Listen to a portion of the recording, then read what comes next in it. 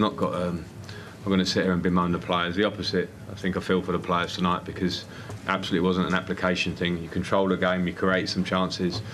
I think with the 20% more confidence as a group, we win the game. Probably. No disrespect to Brentford because they can go with anybody. But I think the way the game set up for me today, we would win that game, and we don't probably because of the moment we're in. It's not a tactical problem for me at the minute in this short term, but at the minute there's clearly a confidence problem, and I can see that in the players' faces after because they're not sitting there bemoaning each other at this moment. There's a nature of them being down. I walked into that. They've been living it longer than me, and we're trying everything to affect it.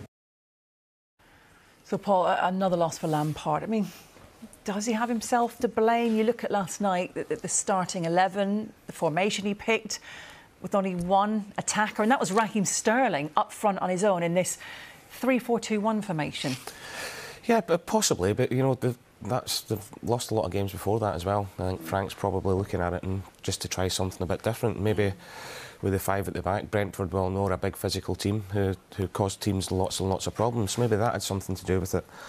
Kante being a bit more further forward, maybe he's looked for a bit of energy to go and support Raheem Sterling.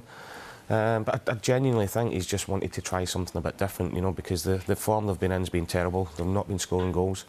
And defensively they've been poor as well. You know, people look at them not scoring again last night, but the 2 goals they conceded against Brentford were really, really poor when you look at the defenders that they've got on the pitch. So it's a tough one for Frank, but, you know, and I think going in there he would have known what he was letting himself into. Yeah. But maybe not quite. Once you're in the door, it sometimes can be worse than it actually is. What about Chelsea's goal-scoring form? I mean, they failed to score at home for the 7th time in this Premier League season. They're outright most, I should say, in a single campaign in the competition. Pierre-Emerick Aubameyang, he came on at half-time and had the most shots in the match. This was him coming on at half-time.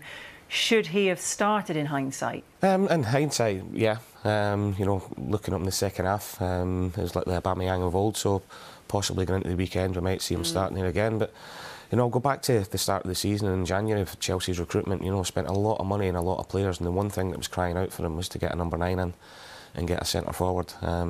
OK, they wanted to strengthen defence. They spent a lot of money in the likes of Mudryk, in wide areas. Raheem Sterling coming in, who played centre forward last night. We all know he plays wide, left or right. But the fact that they didn't go out and get a centre forward, which they could have done, the money that they've spent, is a huge problem for them.